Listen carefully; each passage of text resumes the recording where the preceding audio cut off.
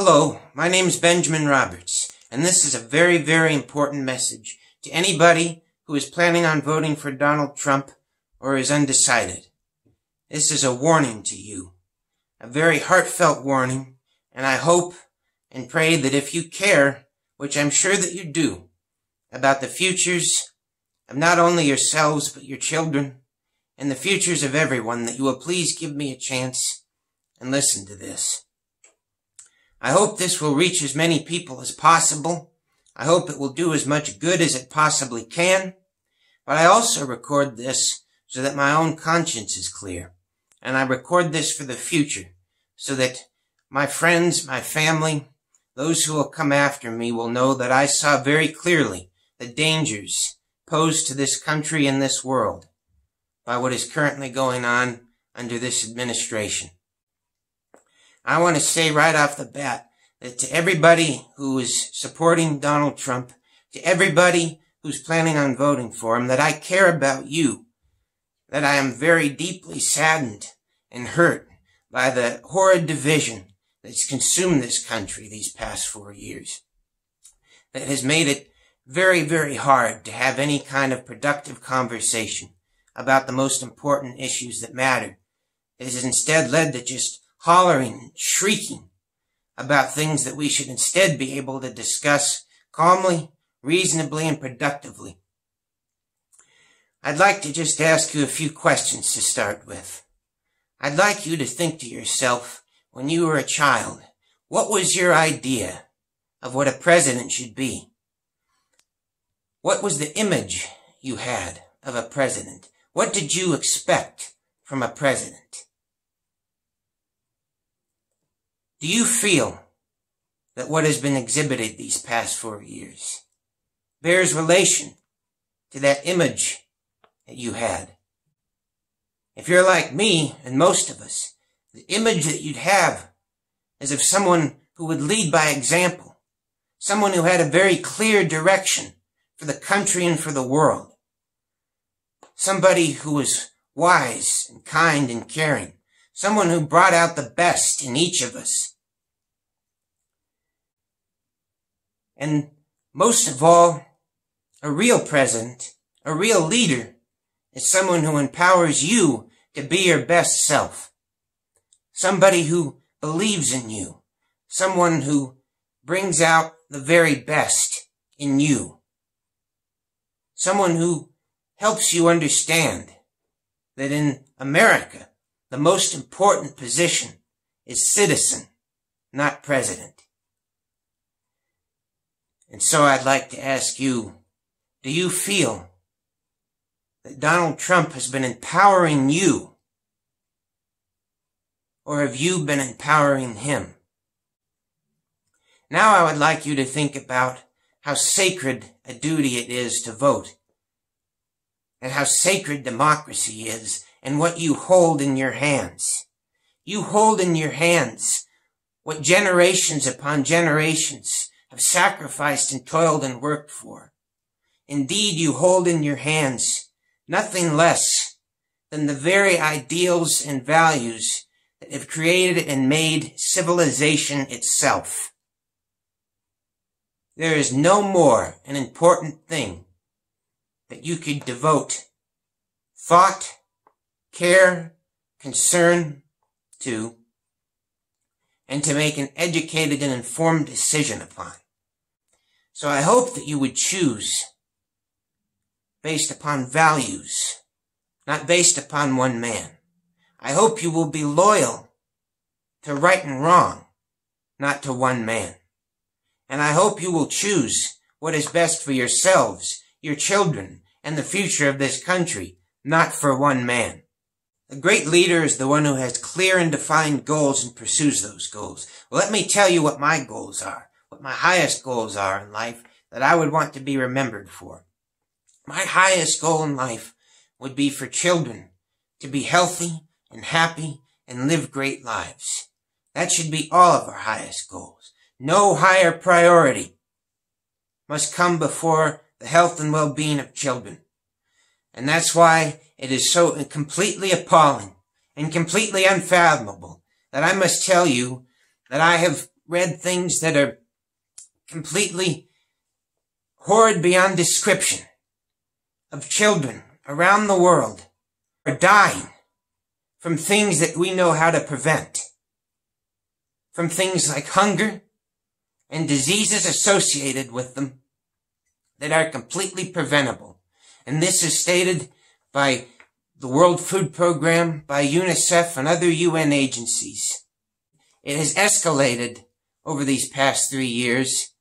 It has gotten far worse right around the beginning of Donald Trump's presidency. For the past 3 years, I've tried to do everything I can think of to try to help these children, to try to save lives, and to do the right thing. I've tried to reach everyone I can think of to try to do this, to create a worldwide movement that can save children's lives. And so that has included sending thousands of emails to congressmen, to the media, and to the White House, and making hundreds of phone calls. Almost none of them have been responded to. Worst of all, I called the White House 55 times over a period of time to urge them to do everything possible to save children's lives, to urge them that I had read information that there was an emergency going on, and that they were the only ones in the world that had the power to unify the world to do something about it. And what did they do? They hung up on me each and every single time.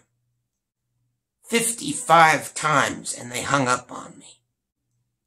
They didn't refer me to anyone. They didn't tell me anyone I could talk to. They just hung up. What has the media been consumed by these past 3-4 years? Donald Trump. They've said the word Trump millions of times.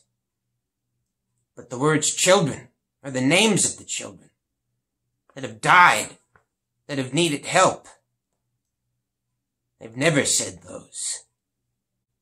Donald Trump's words have gotten in the way of saving lives. His complete and utter lunacy of creating an unnecessary, petty, pathetic storm of personal insults and vile degradation each day that clogs up and pollutes the airwaves when they could instead be filled with information that could save lives. He's actively made it worse through his actions. Things that are beyond horrific that he has done that have resulted in death of children.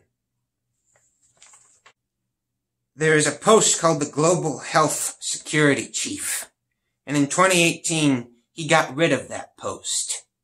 The Global Health Security Chief is charged, among other things, with overseeing and monitoring possible global pandemics, and he got rid of it. He cut aid to the United States Aid Agency. There is a document called the Convention on the Rights of the Child that the United Nations had gotten all the countries in the world to sign, except for us. It needed to be ratified, and they had hoped that the incoming president in 2017 would ratify it. But instead, Donald Trump has not even sent this to the Senate for them to look at. And we remain the only nation in the world that has not ratified a Convention on the Rights of the Child. Not only that, but we violated it ourselves by separating parents and children, which the Convention explicitly states is a crime. Syria. He froze aid for Syria. Palestine. He froze a program to build hospitals in Palestine. He said our only reason for being in the Middle East was to destroy, defeat, and kill ISIS. He said we get nothing out of it, and that there was nothing in there but sand and death. Well, there's a lot more in it but sand and death. There's the lives of children and their mothers and families that we could be helping, and if we did help, would build a securer future, a future without terror, without violence. There is a World Health Organization resolution for the world, for the countries of the world to sign on to and promote breastfeeding, which they said had the potential to save the lives of 800,000 children a year. 800,000 from breastfeeding. Something that you would think would be natural, a given, non-controversial. Well, this is needed. Well, not only did Donald Trump not sign this declaration, he stepped up campaigning for milk formula companies who had contributed to his inauguration. Milk formula companies who use illegal methods to try to convince mothers in underdeveloped countries to use their formulas instead of their natural breast milk, despicably. Not only did he not sign it, he then threatened Ecuador with a military aid cut if they adopted the resolution.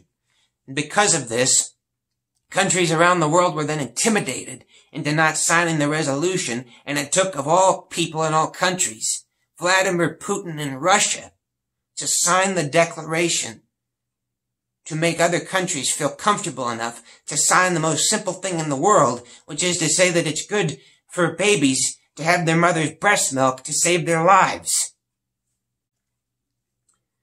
We remain the only country in the world not to sign that document.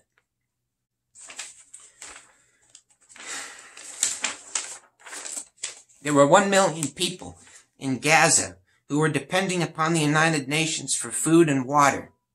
2/3 of that aid was coming from the United States, and he cut it off. The Centers for Disease Control shut down a vital program that helped more than 36 developing countries detect and control the spread of infectious diseases. This is the absolute pinnacle of moral failure. It has been nothing short of excruciating for me to watch lives be put at risk and ended for nothing as one man turns the United States into nothing but a dangerous global distraction.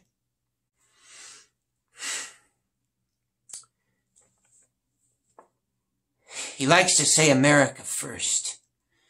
Well, what is America? As we said, America is ideals. To truly put America first would mean to put American ideals first. Not one man and his paltry ego. Hand in hand with his complete failure that has led to the deaths of children is his complete failure to deal with an extreme crisis that is one and the same with the crisis of children, and that's global warming, which has caused drought that has led to famine, caused increased evaporation, which leads to increased worsening storms, which hit vulnerable places and populations, which then create more refugees, which creates more instability, has refused to address rising ocean levels that will create millions upon millions of more refugees, rising temperatures that are leading to increased fires here in America and across the world that kill people, that destroy and hurt and damage, air pollution that spews across the world, kills thousands each year, kills 24,000 to 100,000 Americans each year, pollution that infects our water supplies. Millions of Americans are exposed to contaminated and polluted water each year. We have until 2050 to get this problem under control. We have until then only a few decades to reverse the warming of this planet below a threshold that, if we do not, will literally mean the possibility that life could go extinct on this planet. So therefore you would think that any real leader would have this as his #1 priority. But once again, not only has he ignored this, he's done every single thing sickeningly to worsen it. Cut the National Science Foundation, canceled the Paris Climate Accord, approved oil drilling in Alaska at the nation's largest bird refuge, stopped environmental impact reviews, deregulated oil, coal, and gas companies, in his own words, more than anybody ever has. In fact, they have used the words, "let coal regulate itself." He's ended fuel efficiency standards for cars, ended the Clean Power Plan, which the EPA's own estimates say would prevent 3,600 premature deaths, 1,700 heart attacks, and 90,000 asthma attacks among children. He's refused to ban a pesticide that's been linked to birth defects. He's allowed toxic gas to be exposed to kids. Their own study says that their coal plan would cost 1,400 American lives per year, and that they could create 15 times the number of jobs were they to invest in clean energy. What we're doing here is something that will literally last for millions of years beyond us. And we're losing what should be most precious to us, what gives us our very sustenance, the planet. And it's killing people right now. It's someone who ignored, deliberately made worse, extreme emergencies and crises, the most important issues of our time, would therefore ignore and make worse a pandemic, an emergency that would hit his own country. We have the worst death rate in the world. We have 4.5% of the world's population, but 22% of its COVID deaths. There was the admission that he always wanted to play it down. The constant telling you it'll be over soon, the calling experts like Fauci an alarmist, the discouraging people from wearing masks, not admitting that they would save lives, treating them in a dismissive way, making it a political issue when it's an issue of life and death, threatening to block school supplies to schools that don't completely reopen that would put the lives of your children in danger, saying that testing should be slowed down or blocked. Why? Because it makes him look bad. He inherited 19,000 ventilators that were ready. There were 16,660 ready by the deployment of March, and by June 23rd, only 11,000 of them were distributed. There's the pushing of bogus cures, the saying inject bleach, and saying he didn't take responsibility for those who then did. Even if it was a joke, there's absolutely nothing funny about using the most powerful podium in the world to say completely stupid and insane things like that. There was the pushing of hydroxychloroquine. A Phoenix man died after drinking chloroquine phosphate, thinking it was that, because how much incessantly he had pushed that. In fact, and pushed it so excessively and incessantly that there was an investigation into the fact that perhaps he could be strong-arming people into saying that it was safe. Well, the Inspector General of the Health and Human Services Department, who was leading that investigation, was then dismissed.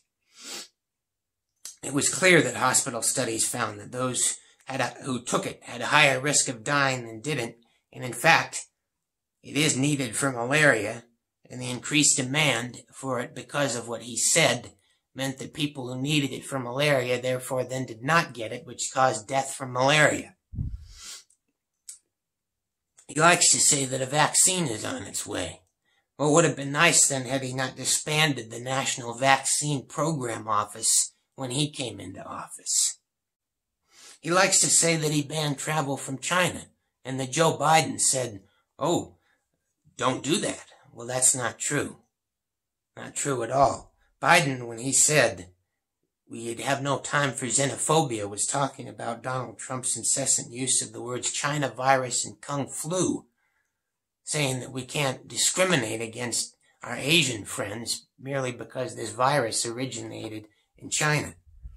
He was behind 45 other countries in banning travel from China. He was no visionary in banning travel from China. And if we didn't need any more proof of the lethality and dangerousness of this virus, the most heavily protected man in the world, the man who bungled his response to it, was then infected by it, hours before having said that it was at its end. On the day that he was flown to the hospital with COVID-19, there were 44,000 cases, 880 deaths in this country. None will get care like him. They'll die in crowded hospitals, many of them alone. Imagine how they and their families must feel when the President of the United States continues to demean this virus and behave so erratically.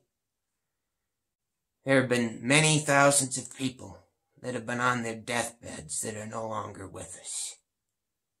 And that's a time when you begin to think who you are, what's important to you, what do you want to be remembered for. Well, what should be remembered is that we did everything we could to save them, that we treated this with seriousness, that we honored their memories and their lives by not rewarding the person who did not respect them in their lives or the virus or another term. In those original press briefings that he held, over a period of 13 hours of speaking, 13 hours, it was shown that he spent less than 4.5 minutes on any condolences to the families of the people that lost their loved ones. He's blind to you and your problems. He can only see his own warped ego. That's why this previous Friday we've had the highest amount of cases ever, 83,000. And on that very same day, he still said we're rounding the turn. There are the rallies that he continues to shamefully hold. That if you're attending, you're putting your safety at risk. People in the future will look back and they will say, how could it be possible when someone did so much hurtful behavior, so epically failed on such a grand scale to respond, to show empathy, to do his job? How could it be that in the midst of a pandemic, thousands flocked to cheer and see that man and put their lives and the lives of their families at risk by doing so, flouting distancing and mask restrictions? COVID-19 had the opportunity to make the world a kinder place, to bring people together in the shared understanding that life is vulnerable and that we all depend upon one another for survival, to comfort those grieving. It had the opportunity to make people see the emergency and crisis of issues of children and climate. It had the opportunity to unite people and bring people together. And that's what makes it so galling and insane that this man would continue behaving in such a despicable way in the midst of this emergency. This kind of leadership, of abandoning accountability and blaming others and not showing care and concern, the memory of it does not go away. The stain of it lasts forever. The failure of this and the memory of it will never go away. It will linger in generations yet unborn, the families who died. And they will want to know, and they will know, whether you stood by and supported the man who failed in such a grievous, horrific way. Our two highest ideals, equality and freedom, are not only under attack, but in danger of being lost. After George Floyd's death, he had one sole job, and that was to comfort those who were hurting from this, and to let them know that it would never be tolerated or allowed again, and that he would take immediate action to prevent this racist brutality from ever occurring again in this country. I want you to think, what led to those riots? What is the kind of behavior that causes such instability that led to those riots? It's the gaping gap of leadership, empathy, and concern that then allowed people to, instead of finding an outlet in a productive way, to do it in a destructive way because they felt like there was no one in power who understood them. In fact, they feel, justifiably so, that the man in power is a racist himself who doesn't care about these issues. There's zero excuse for any racism, any hint of racism from the President of the United States. Bear that in mind when the President of the United States begins his campaign by calling Mexicans coming across the border murderers, rapists, and drug dealers, when he calls for a ban on the entire population of Muslims of the world, when he attacks the Black Lives Matter movement and ignores that blacks are killed at far greater rate than whites, when he refuses to denounce David Duke and the KKK and the Proud Boys, when he pardons a racist Sheriff Joe Arpaio who abused horribly Latino immigrants, when he attacks American heroes like Elijah Cummings and John Lewis, refuses to denounce the Confederate flag, relentlessly supports statues of people like Lee, who are willing to murder to keep slavery, when he uses profanity to attack black football players protesting racial injustice, when he inflames the violence by attacking protesters instead of offering solutions, when he encourages his supporters to chant "Send her back" about a congresswoman of color, when he endorses Border Patrol agents firing tear gas and rubber bullets at unarmed families with children trying to cross, to come into this country to seek a better life.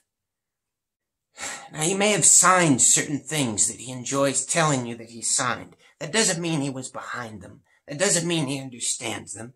And the things he signed have yet to be proven to be effective. The truth is that President Obama and his Vice President Biden commuted more sentences than he did. He, in fact, has rolled back programs to combat bias against black people within the justice system. He stopped a program meant to stop housing discrimination. A plan to reduce racial disparity in schools has been scrapped. He's instructed prosecutors to seek maximum sentences, and he killed a police department reform program. There were 10,000 clemency petitions pending when President Obama left office. He has only granted clemency to 25. Most egregiously of all these things was the statement that there were many fine people on both sides after Nazis were marching in the streets of America and killed a woman, Heather Heyer.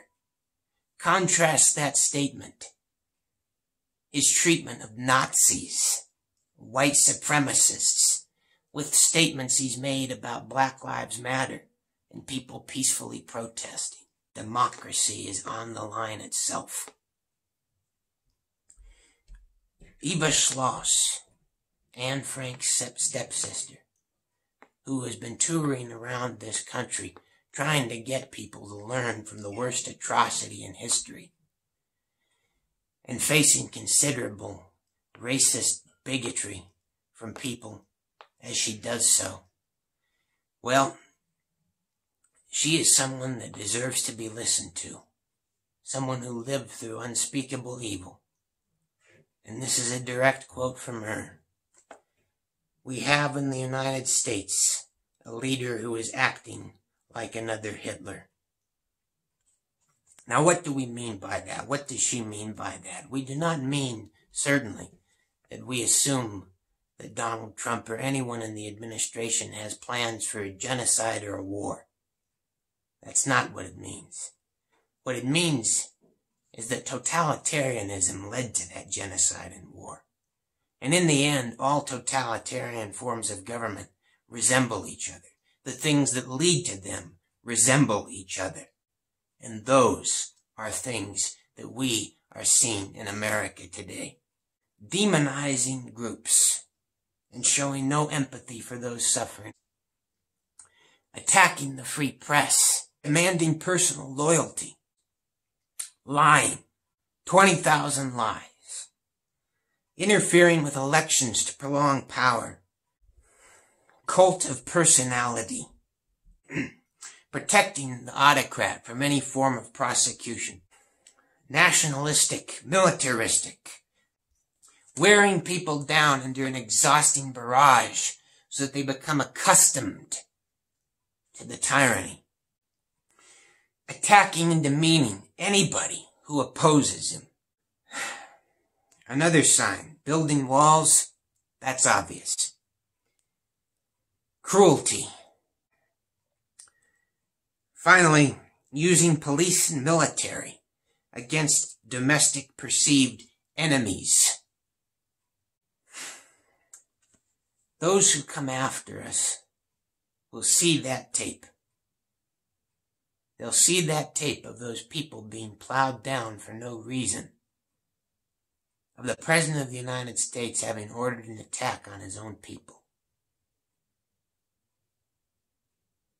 Do you want them to know that you supported such a man? So not only has he done this to us at home, but he has supported those who are already dictators and despots abroad. And he has abandoned our allies of democracy. You have to understand the effect that this has, the far-reaching effect into everyone's lives. These people who live under these regimes, these police states, these dictatorships, for them, oppression is not an abstract term of discussion. It's an everyday living reality. And our allies, the Kurds, who'd helped us in the fight against ISIS, to be attacked by Erdogan in Turkey in a gruesome, what many called ethnic cleansing, that then displaced 130,000 people. It was an act of sickening, unforgivable treachery. Saudi Arabia has waged a brutal war on Yemen, killing children, killing innocent people, bombing them to oblivion in a horrific crime against humanity. And what has Donald Trump done? He's provided them with arms to continue doing it. Talking of violence and bombs, to the deepest responsibility that a president has, our president has, that he shouldn't have, mind you, the ability to use nuclear weapons. The most awful, horrific weapon known to man is in the hands of Donald Trump. He said that he might use a nuclear bomb in the Middle East. He said that the minimum, I want them to think I'll use it. He said he couldn't rule out using them anywhere else, including Europe, because, quote, Europe is a big place. He's built up the nuclear arsenal more than any president since the Cold War ended. He wants nuclear testing. He's pulled out of a treaty with Russia that Ronald Reagan and Mikhail Gorbachev signed to limit nuclear weapons. And most vividly of all, he brought us to the very brink of nuclear war with his fire and fury statements, completely unnecessary and inflammatory, to North Korea. The bulletin, the bulletin of atomic scientists, set their doomsday clock closer to midnight under Donald Trump than at any time since 1953. Quite obviously, he has no self-control. And if you have no control over yourself, how are you fit to have control over anything else, let alone nuclear bombs? Now I want you to ask yourself, what is your definition of a great country? That statement, make America great again. What would a great country be? I'm assuming it would be a country where everyone has a good standard of living, where everyone's well taken care of, where there's not homelessness and hunger. Well, that certainly can't be said, more now than ever. But once again, not only has he ignored those problems, he has done everything in his power to hurt you and your family. Cut housing assistance, rural health assistance, assistance to needy families, assistance to the elderly. He's eased penalties against nursing homes that harm their residents. He's repealed the Safety in the Workplace Act. He's cut children's health, repealing the rights of disabled persons to sue for violation of access. Even the World Trade Center health program. Well, he attempted to reshuffle it, to separate doctors from their patients that were familiar with their conditions. He rolled back an Obama rule that made it harder for those with mental health issues to get guns that was put in place after Sandy Hook. And then he cut the National Institute of Mental Health. And I want you to understand that this not only hurts the people here, it hurts people around the world. It hurts the way, if we treat our people like this, if we don't invest in these programs to help people, how can we expect anyone else to? How can we expect other countries to set better housing standards? How can we expect other countries to take care of homelessness and hunger if we can't do it right here, and if the President of the United States makes an active effort to end things that are helping people and hurt you? He's counting on his ability to whip you up into a frenzy. And he's counting on his ability to make you afraid of other things and not afraid of him, which you should be. Things I've just said to you, all of them, clearly mean he should not have one single supporter. He should lose in the biggest landslide in history because he has hurt the country he's charged with protecting, and he has hurt the world. Now let me ask you something. If a Democrat did any of the things that I have just told you about, would you condone that? Would you be all right with that? Well, you shouldn't be all right with it when someone who claims to be a Republican does it, because he's not a Republican. This election is not about Republican and Democrat. It's about right and wrong. It's about you stepping back and seeing not two men, but good and evil and the effect that this is having on people's lives. He demeans the party with perfunctory embraces of its policies. He claims to support life in one area, but he hurts it in all others.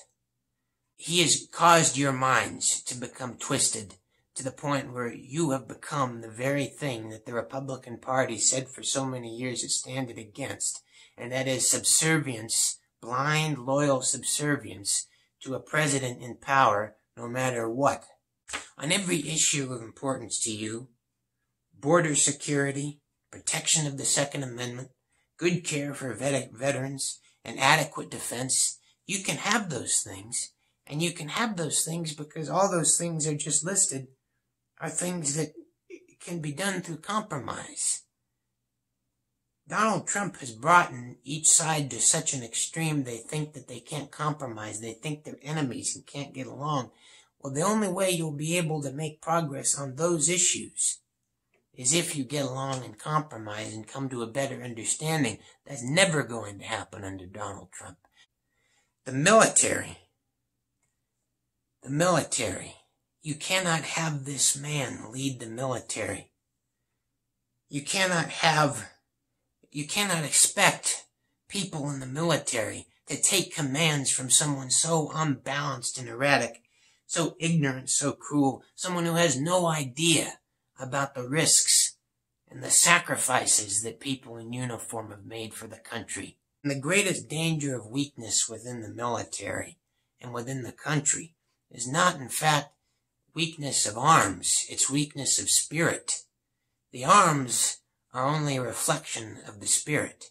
The arms are there to defend the people with the spirit, and if the people lose the spirit of freedom, it makes despots think they can take the world to the brink, which they've done before when the spirit of freedom has lagged low.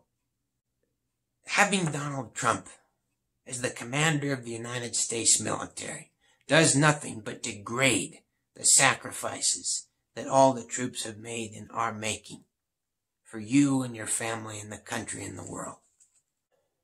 There is no more evidence of the fact that he has failed you, failed the country, and failed the world than the fact that all he can do is attack, demean, and lie about Joe Biden. Joe Biden would not end the police. He would not give free rein to rioters. He wouldn't end your Second Amendment. He wouldn't end your religion. He's not corrupt like Donald Trump is. It was him who corruptly tried to strong-arm Ukraine into mounting a fake hit job on Joe Biden.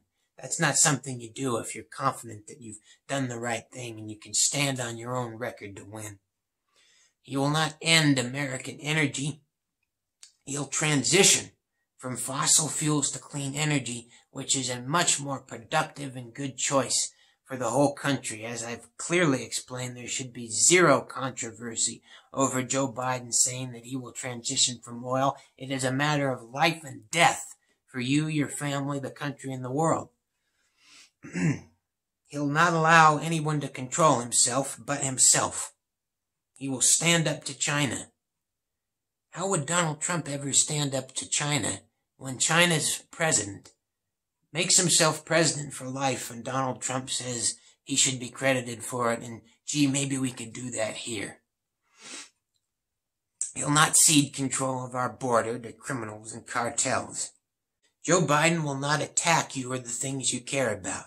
He's personally opposed to abortion, and he's opposed to federal government involvement in abortion. You will be safe in Joe Biden's America. Joe's life experience has given him profound empathy and respect for those going through suffering. And that makes him a perfect choice to be able to lead us at this moment.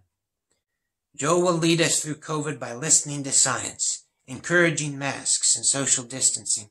He'll have a firm and disciplined plan that he will carry out with focus. And he will use this to unify the country and show deep empathy and love we so desperately need. He will be able to listen because he cares about you and not about himself. He will be there to help, not to glorify himself. Therefore, he'll be able to save kids' lives around the world. He can pass the Reach Every Mother and Child Act, something that I have called Congress on countless times, telling them to pass. And what have they done? It's been sitting in committee since Donald Trump became president. He will, in fact, heal the wounds of this country. And he will heal the racial division with clear words of love and tolerance coming from the most powerful position in the world. He's somebody you can trust to stand up in the world for right and wrong. He's somebody you can trust with important decisions of life and death for you and your family. He's somebody you can trust to elevate the real heroes of America, you, not the president, you, the people who every day quietly and kindly do things to help others, not aggrandize yourself. Those are the real heroes of America. Under Joe Biden, we can enter into a period of forgiveness instead of this bitterness that's consumed these past 4 years. Many of your fellow citizens, they've been literally traumatized and crying, deeply emotionally disturbed by these last 4 years. Stand with them. Embrace them. Embrace a future with a deeper and better relationship with them. Not one man and his insanity. Joe Biden will make America love again. And a vote for Joe Biden is literally a vote to save democracy, the country, and the world. There are possibilities and opportunities everywhere if we will only seize them. There are goals that are highly worthy of your enthusiasm and your dedication that are waiting for you to grasp hold of them and act upon them. We can enter an amazing new era for our country and the world. We can save millions of lives and kids, people and all over the world, and end hunger, end want. We can stop global warming. We can end war, racism, and despotism forever. We can springboard a flowering of democracy and development for billions of people across the world. We can create a new flourishing and respect and love for human life, particularly for the most vulnerable, the youngest, and the unborn. We can cure diseases, and yes, we can triumph over COVID. But none of that will happen under Donald Trump. He doesn't have that love for you or the world, and that's why we've been riding in the same moronic cycle for the past 4 years. And it's up to you to realize that red lines, the reddest of red lines, relating to the health of children, the world, you and your family, they have been crossed. And it is up to you to turn back. It is up to you to realize that you can no longer support this man. The longer it goes, the harder it is to admit that you were wrong, to pull back. Right now, admit you are wrong and pull back. It's all a matter of using our time well. And those days, the days now in the past, could have been crammed full of opportunity, love, helping, instead of chaos, confusion, and ineptitude. Donald Trump's time as president is brief, whether for 4 or 8 years in the scheme of things. It's not about him. It's about the actions and beliefs that he takes that speak to who we are as a people. There are decisions that echo through time. There are principles acted or abandoned that reverberate throughout history. Real power is not in an office or a man, but real power is principles and actions taken on behalf of them. And these things will remain just as true decades from now as they are now. Everything I've said tonight will be just as true then as it was now, just as it would be true decades ago. The only thing that will be different decades from now is you will have made a decision as to where you stand in regards to this. We have plummeted to grotesque depths. You shouldn't have to worry each day about what the president says. You shouldn't have to view those who differ with your opinion as the enemy. You shouldn't be filled with worry, fear, anger, and hate each day, those things that are so not only mentally unhealthy, but physically unhealthy. There shouldn't be a constant storm swirling around the President of the United States. The good news is that faith, peace, and love are more powerful than any of those negative things. And the good news is that you can make a choice for a president in Joe Biden who will be a guider of goals and an agenda that's healthy and helpful to you. He's put the stain of his brokenness permanently on our history, and it is beneath you to have your name associated with such a barbaric, vulgar, and insane man. When people are cheering him at those rallies, make no mistake, you're cheering someone who has blood on his hands. You should instead be cheering on the vulnerable. You should be cheering on those who need it. How do you think the kids that he's hurt feel, seeing you cheer this man and not them? Children and people all over the world look and hope to this country, and what did they see but a face contorted by rage, ego, and mania? Is that what you want them to see? You owe them an apology. And you owe yourselves an apology, because you mark yourself no better than him by supporting him. I believe that you're better than him. I believe you have the strength to say to him, you are a liar. I believe you can shake off the dust and grime from yourselves, act worthy of yourselves, and pass on lovingly a good future to your children. I believe that you can say right here and now, enough is enough. Because anything else would be the greatest stupidity I can fathom. I want you to think of those children not yet born. What kind of a world will they find when they come into this world? Will they be proud of what you've left to them? Or will they see a world filled with angry faces and yelling voices and confusion and fear? Children are looking to you. They're looking to you to see whether you let bitter divides define democracy or whether right and wrong does. They're watching to see whether you place more importance on terms than on the challenges that confront each and every single one of us. And those children will grow up in the future one day. And make no mistake, it is my firm belief that support for this man will one day be viewed as anti-American as support for the Confederacy. I'd like you to think of everything I've just said, all of the horror that I've described. This has all been done when he knows that he has to face you for re-election for a second term.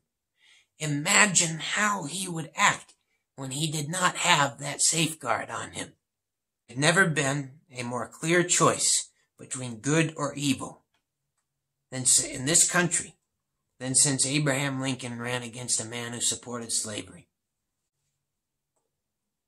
There is literally no reason in the world for you to vote for him, and every reason in the world for you to vote against him. If the things I've talked about tonight do not warrant removal, then nothing else does, and that sets us on a very dangerous and dark path. Make no mistake, it would mean death for children, death for many more by COVID, a climate on fire, a future on fire, instability throughout the world, and indeed the end of the principles in America that made America America. It would be watching America die in the empty eyes of a very empty man.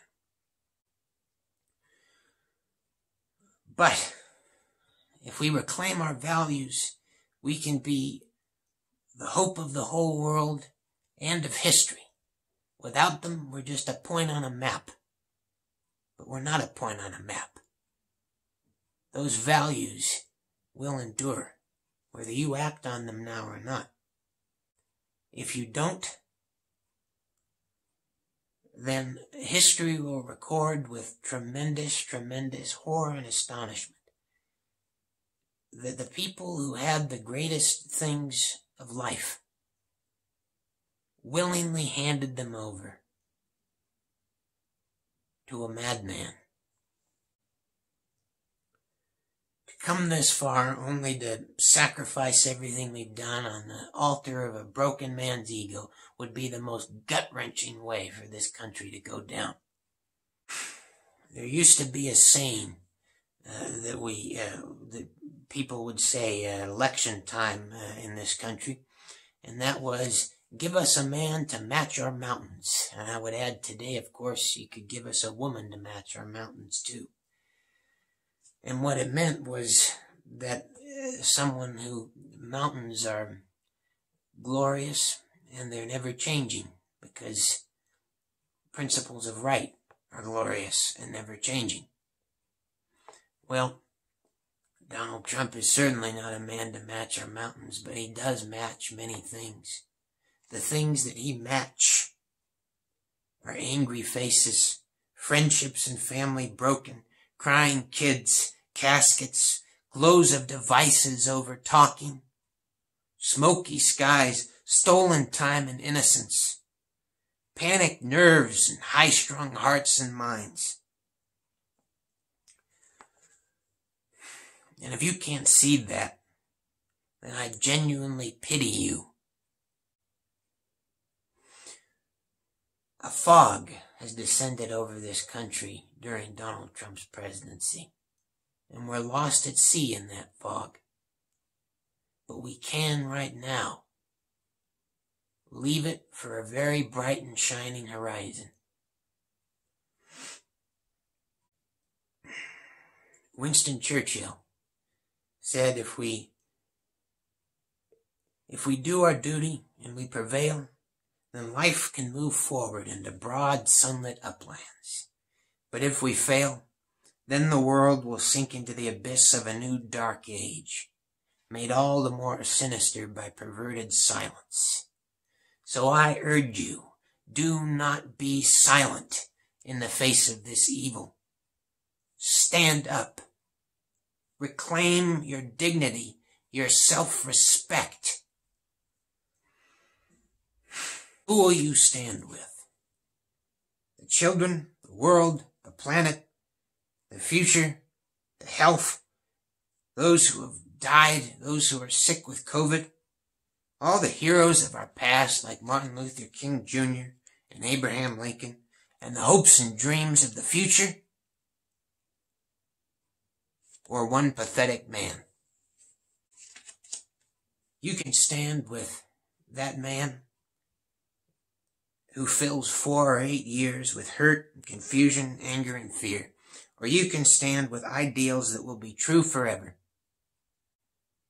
and that will fill the world with goodness, hope, love, freedom, life, and light. What unites us all is stronger than what divides us. People all over the world want what you want. And there are heroes everywhere, ready to take bold and heroic action to accomplish great things for love and justice. If you right now reclaim your independence, you will be making a decision that indeed transcends time, because it will forever be everlastingly right, good, and true. The world right now sees us as a very disturbed country. To be able to put someone so deeply disturbed into that office, you put him there. He has no power except what you give him. And you can right now redeem yourself. So, for yourselves, and for your children, and for your children's children, I urge you with every fiber of my being, vote Donald Trump out of office and vote for Joe Biden. End this nightmare of a presidency. If you do not, make no mistake, I, myself, the people of this country, the people of the world, and the people of the future will hold you responsible for the damage that it causes.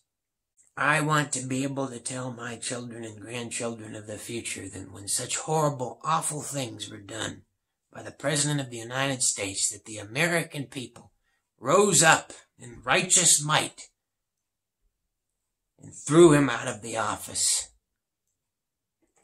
I do not want to be able to tell them that they were cowards and kowtowed to one man's ego. If in fact you have already voted, know that it is not too late. You can request them to send you back your ballot and make the right choice.